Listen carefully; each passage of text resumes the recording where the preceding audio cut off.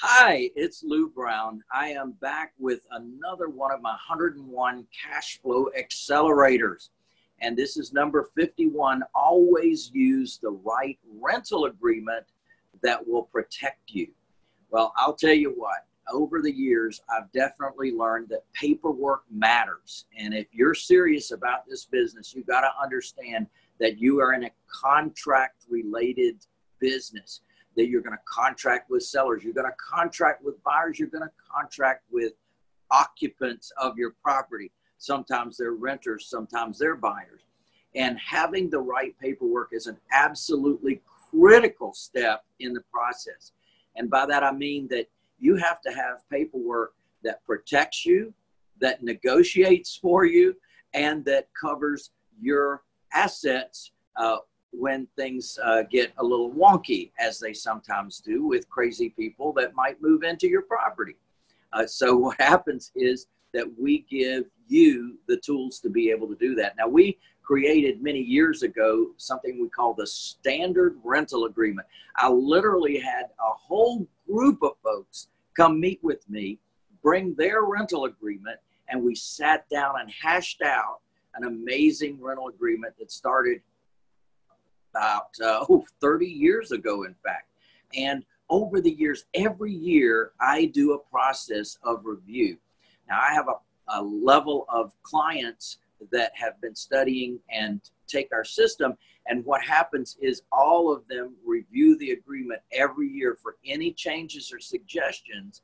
And then we publish a new agreement every year. So updating your paperwork is also a critical piece as laws change, as dynamics change, as humans change. We need to make sure that we have the right words.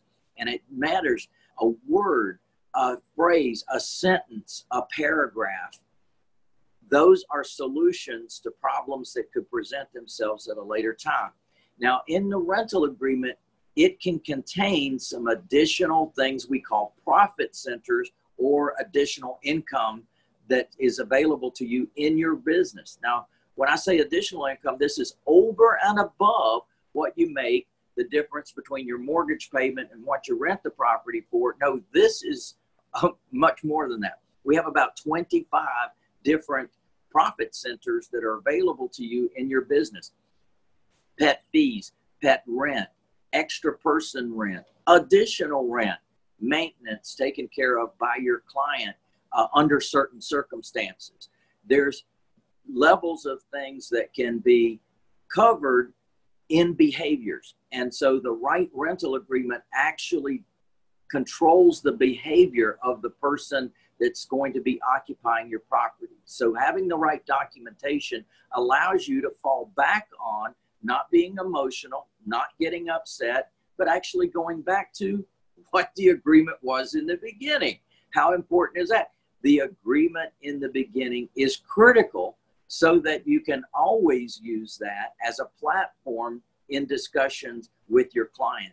We've even already written letters. When they don't do what they're supposed to do, we've already got a letter for that. Now, that's in my volume 8, Property Management, where we have all the letters for someone to actually be able to fall back on what was agreed to, because it's excerpted out of the agreement and put it right into the letter that you now send to the client.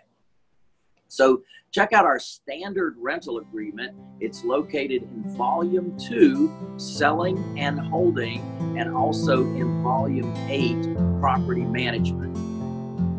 Like this, share this, and subscribe to our YouTube channel. I'll see you soon. Yeah, baby.